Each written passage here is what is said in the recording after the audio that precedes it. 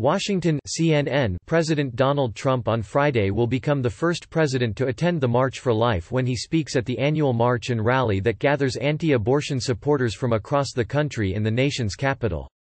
The event will give Trump another opportunity to strengthen his ties to anti-abortion rights supporters, a key coalition of his political base in his 2020 re-election campaign.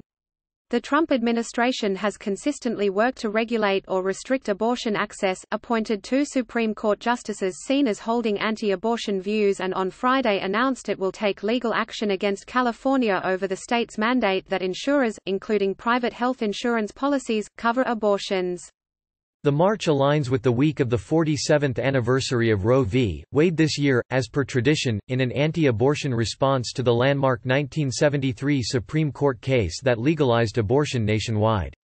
The event was founded in 1974 by anti-abortion activist Nellie Gray, and typically attracts about 100,000 participants hailing from across the country. The plan is to continue the event until Roe is overturned, according to the march's organizers. Trump will be the first president to attend the march, according to March for Life President Gene Mancini, and a news release for the event said that Trump will speak at the event. Trump was also the first president to speak at the march via satellite feed when he addressed participants in 2018. Trump regularly discusses the need to restrict abortion rights on the campaign trail and has taken numerous actions in office to do so. Read more. Close Dialogue. Sign up for CNN's Meanwhile in America, a daily analysis of U.S. politics for global readers. Sign me up. No thanks. By subscribing, you agree to our privacy policy.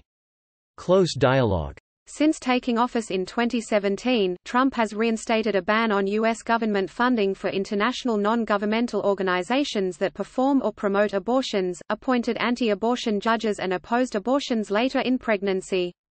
The Department of Health and Human Services has also advanced multiple measures to regulate or restrict abortion access, some with the professed aim of protecting health care providers' religious freedom, during his tenure.